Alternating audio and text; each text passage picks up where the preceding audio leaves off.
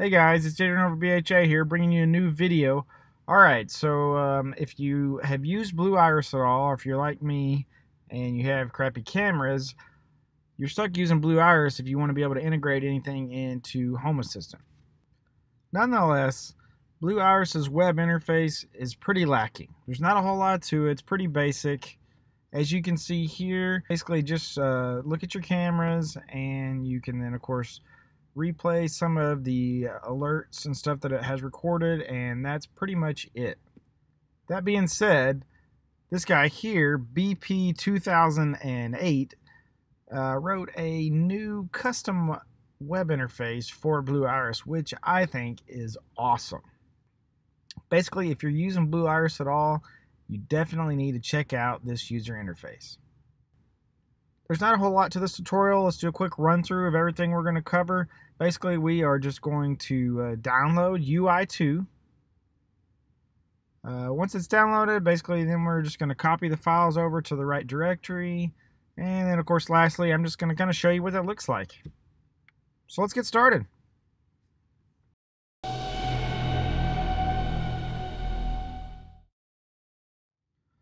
So like I said, for starters, we're going to download UI2 off of his GitHub page.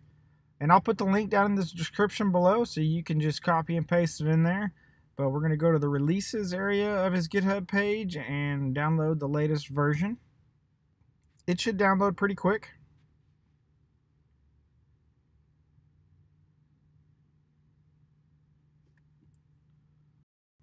Once that's downloaded, we're ready to move over to the next step.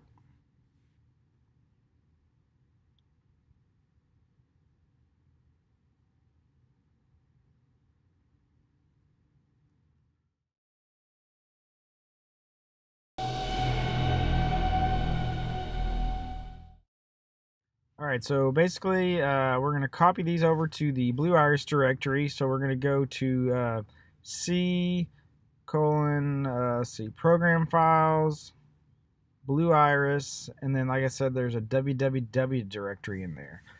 Take everything that's in the zip file that you downloaded, copy it over to the www directory. If it says you have any duplicates, it's okay, just go ahead and copy everything over. Once it's done, you basically have UI2 installed. That's all you have to do. Pretty simple setup here. Not even sure why I'm doing this video.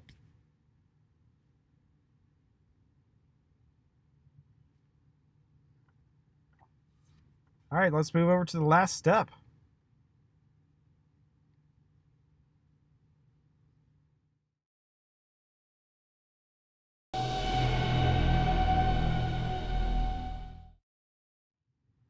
Lastly, just kind of show you what that looks like in action here.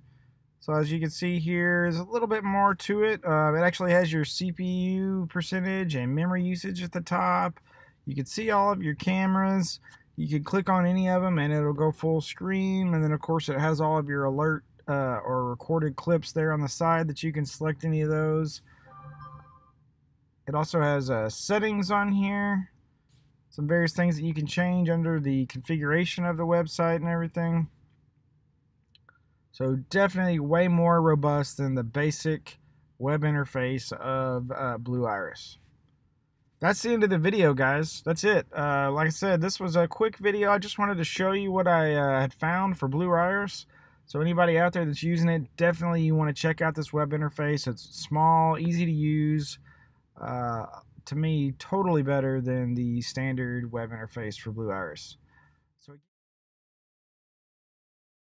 So again, all we did in this video is we downloaded the files from BP 2008's GitHub page.